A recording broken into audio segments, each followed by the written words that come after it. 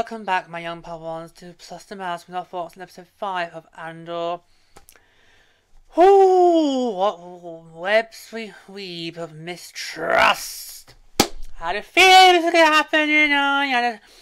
I had a sense that it was not going to be all too well. Everyone's going to struggle to trust everyone, left, right, and centre. Oh.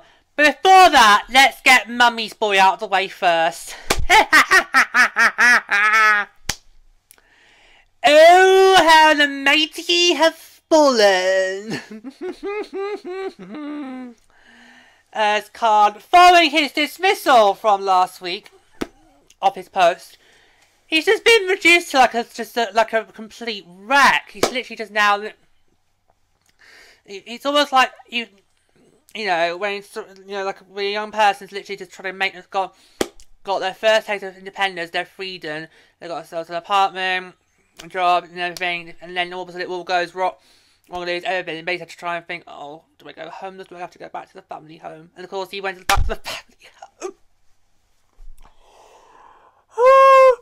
Literally, it was so hard. I had to try and stop myself from laughing because I thought all the scenes when we see him with his mother was just so hilarious. It's like, oh my god, it's like you are such a mummy's boy car. You just literally can't seem to do anything for yourself. You just sit there moping. Where did it all go wrong? You! That's what happened. You went wrong. And she even tries to help him get back on his feet. Oh my, it's just. Oh god. Oh, I just found this. Oh, I just found that so funny. I just found it's literally funny. Just trying to, see if she can try and find him a job for that uncle. Oh, that's so hilarious.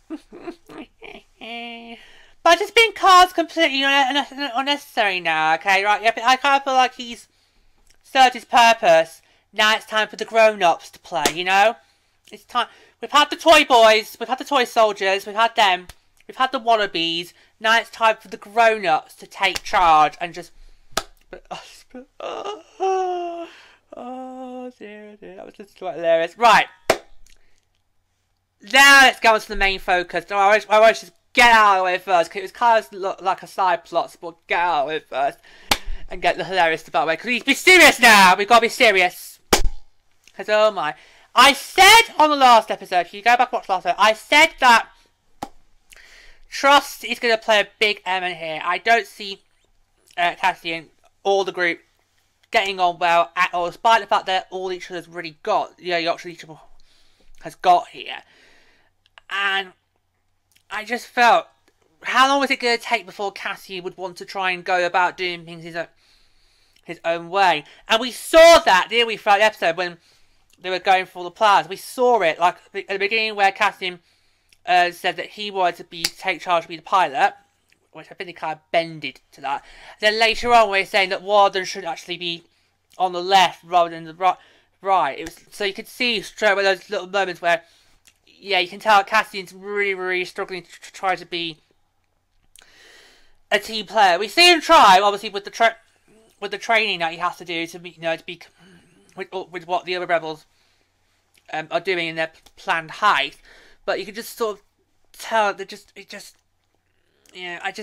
kind of just tell that there are a couple of moments where you think, oh my god, Cassian's not going to be able to play ball. He's really not going to be able to work well as a team, particularly since not everyone's trusting, particularly Scheme. I did like their little conversation they had at the beginning, and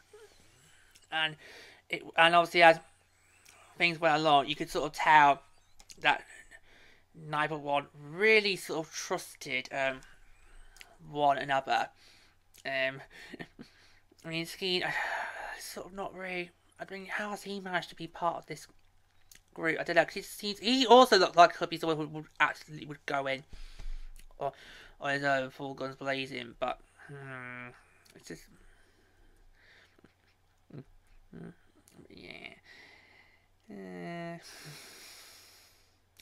unlike the rest of the team. The rest of the team all seems to be kind of fine, but it's just the others. It's just him that seems to be sort of out of place. Like, what? Because he just kind of feels like he would be somebody who would be like going and do reckless, but he's part of the team. But yeah, because he's the one who really doesn't trust Cassian the most, and actually at the end of it, that mistrust just literally just boils over, and of course leads to obviously Cassian being all. I knew this will last. I knew, like any other cover up, I knew it wasn't gonna probably last. So obviously when they're travelling to the Imperial garrison, and we have a little scruffle between Skeed and Cassian, and Cassian basically holds up. Actually, no, I'm being paid to do it. But I don't get, why didn't Cassian just go full hog? If I was in Cassian's shoes and my cover's been blown, I would have just said, actually, yeah, Clem's not real name, actually da-da-da-da. I mean, you know, he could have trusted them with that. I mean, obviously, probably not, because that may be, you know, that could be maybe used against them if they get captured. But if I was in Cassian's position and the cover's just been blown, I would have just gone, you know, full hog and go, actually, do you know what? My real name actually is so and so and so. And we just got the whole thing, because we kept the whole PS3, the first 3 episodes right there. But now, I actually love is how Bal actually steps up to take the lead. Because remember how the last of the Rails were like, "You want the lead, bro? Well, here it is." Well, there we go. If only Rails there to see it, because Bal really takes us like, right, call it, pack it in, pair you. It's like, well done. It's like, goodness sake, put it in, just quit it. And ask them all, just manages to get them all riled up, and decides, right, you're gonna carry on. You can deal with this later.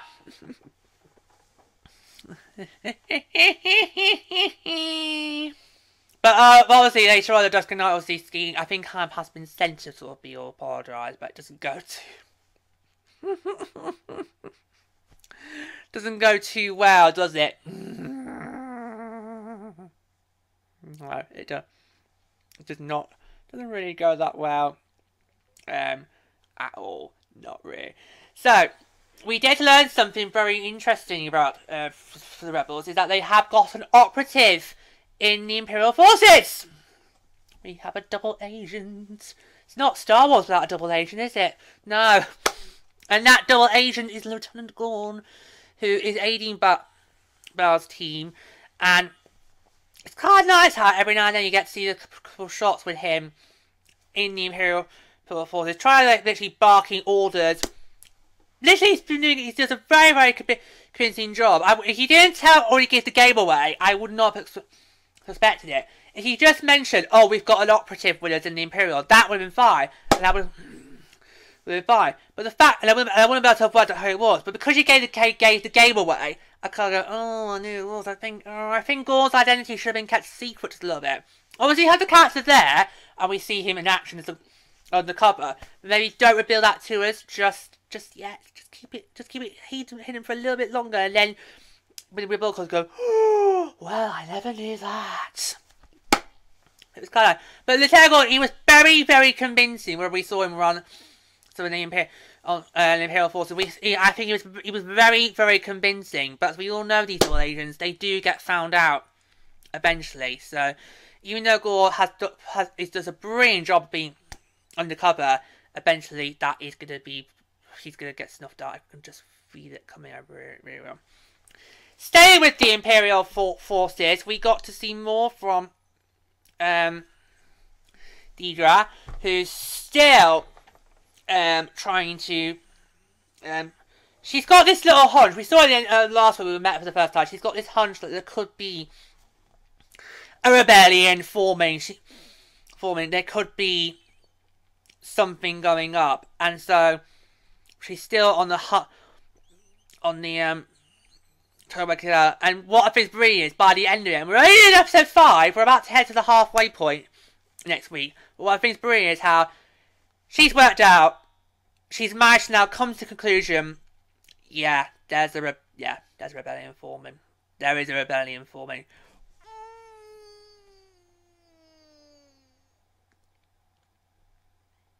that gets me questioning, because it looks like we might be about to get onto the heist. With Belle's group, it looks like we're about to get onto the heist. So I'm just wondering, ooh, is Deidre going to find them?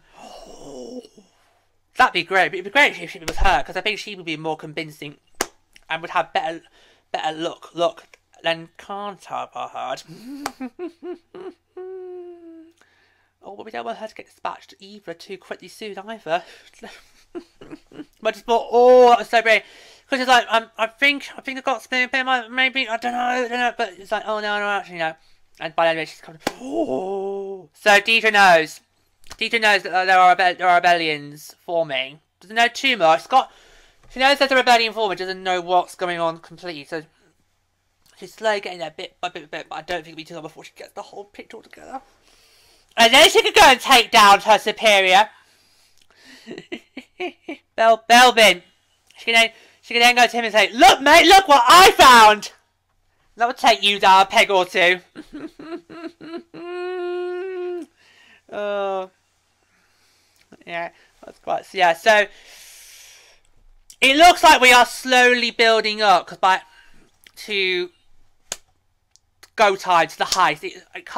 It can't be long now. It's got to be either next week or the week after. But we are pretty much there now. We are almost ready for the heist to go. But I can't see this is going to end up smoothly. I've got a feeling it might end up going badly. Ooh. Will that be because of the mistrust in the group? Especially that they now know that Cassian actually is a mystery. They may not know his real name, but they now know what he's really there, why he's really there. Or is it because the Imperial forces, particularly, say, Deidre, not Carl, let's face it, he's a wimp. But maybe some of the Imperial forces, like Deidre itself, are they going to find out what's been going on and be on their tails? I don't think this heist is going to be as easy as it seems to be building up to be. Particularly if Cassian tries to sort of outmaneuver the group and try to take control and do things his way, which we kind of saw in that episode. I had a feeling last night, I had a feeling that Cassian's not going to be able to work well as a team player. He's going to want to be the one in charge. He's going to want them to try and do things his way, and we saw that a bit, and of course it just helped us fuel that mistrust. And, speaking of mistrust, poor Senator. Poor Senator Mafia. We saw it last week, didn't we? That she and her husband don't seem to be getting on that well. Well, now her daughter's also a little bit of an urchin. So, the poor Senator Mafia. She's not having a very nice time, is she? But just a little bit from her. She has now established a new charitable foundation. I'm not too sure what that's got to do with the rebellion. It might be part of the cover story to explain why bits of money are being moved around for charity. Yeah. But you can see that's putting a strain not just on her marriage, but also on her daughter. We saw it last week with the husband, and this week it just went up a little bit further, didn't it, with the daughter. But hey, aren't all kids have little scuffles with their parents now then? And then we conclude also with Rael, who's starting to get a bit anxious now. So we saw him in the shop, and he was like, he's getting sort of really tetchy because he's kind of waiting for a transmission, from the group to see what progress is being made. So I think he's now starting to get sort of agitated. I think this is kind of the first time we actually see him quite nervous. Because up till now he's been caught sort of like, calm and collective. He's sort of been level-headed, one step ahead of everybody. This, I think, is the first time we've kind of seen him a little bit more nervous, which was quite exciting and quite freeing to see. So we really are stepping up the tension now. We really are. So we can't be that far off now from the heist, can we? It's got to be either next week or the week after. It's got to be. We can't be too far off from this heist now. But I'm just thinking, is it going to really go as well as everyone thinks it might? I just can't see it really happening. Because obviously you've got the Imperial forces who are probably going to start catching wind. But mainly what's going to be probably going to do it is the level of mistrust, particularly Mesquite. The level of mistrust that is within the group towards Cassian, and vice versa. Especially in Andor, he actually is a mercenary. He's not actually just been there because he's been paid. I don't think this is going to go well. I can easily see everybody going rogue at various points, particularly Cassian. I said it before. I think he was going to struggle being a team player. We saw it in this episode. We saw how he was struggling to be a team player and just was itching. You see, he was just kind of itching to take a lead, but of course, had to restrain himself. Had to obviously restrain himself. But it's getting good. It's getting good now. I feel like I'm now literally getting on board. I mean, the first episodes were it was kind of sort of, you know, touch and go as to whether or not I was going to be kind of on board with it. No, it's been a massive thriller in episode 3, and then last week was just so exciting to keep because that pace kept up. I think it was kind of this episode was kind of slow a bit at various points. We could have maybe moved the pace up a bit, but all in all, it was quite all right. But I could have done without the scenes with Khan. Honestly, this Khan scenes just made it feel like I was just watching some 90s sitcom. Where I'm just having to sit there and listen to his mother basically just literally just bring him down. If Khan wasn't already down, he's going to be even more down now. It's just... Oh dear. But what I found really awkward was Carter. They just sat there, just sort of moping. It's like, oh, as if the world's literally just been on fire. Well, not yet. We've got a long way to go before that, mate. I think you're dead by the time the world gets set on fire and the rebellion wins and everything. But hey, I literally had to try at various points try to stop myself from laughing because I just thought it was just so funny, particularly which the character that is being literally trodden on, but just like, because I've had no love for Carl, I'm not gonna, so it's just great to see him literally just get taken to the cleaners by his own mother. I'm like, I was just sitting there thinking, can Carl do anything for himself? Because basically got his mother in, it's literally just made all these favours to try and now get him back into some form of employment. We're not too sure what form of employment, but chances are probably Carl's going to get back into some position at some point, but there's no need for him. He's useless. He's a bumbling idiot. He proved that in the first 3 episodes. He's useless. He's a wimp. And of course, little man syndrome. but I just thought those scenes were quite funny. It was quite hard to sort. It was kind of a bit of light relief to sort of relieve the tension. But we had quite a lot of tension, didn't we, with the rebel group in level 13. And so whenever we cut back to Carl and his mother, it just kind of felt, oh, that was just there for a little bit of light relief. Just to sort of bring the tension back down. Oh, this is brilliant. It's hilarious. It was absolutely hilarious and quite really funny.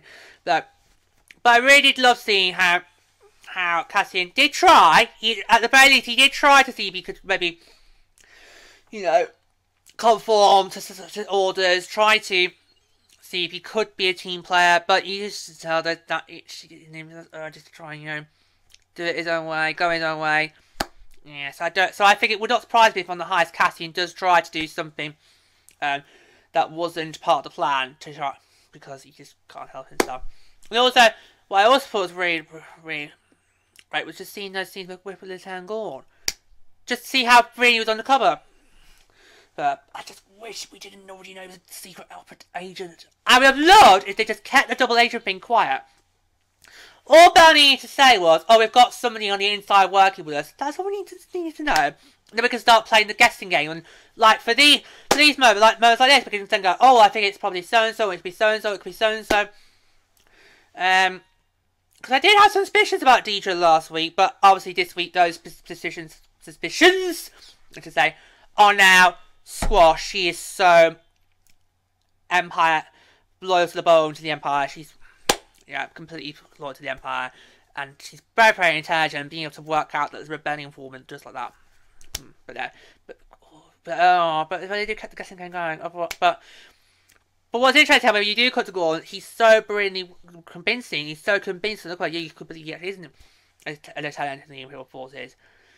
I'm just wondering how is it going to last. Because they always do get found out, and when they do, it's not long before they get kicked.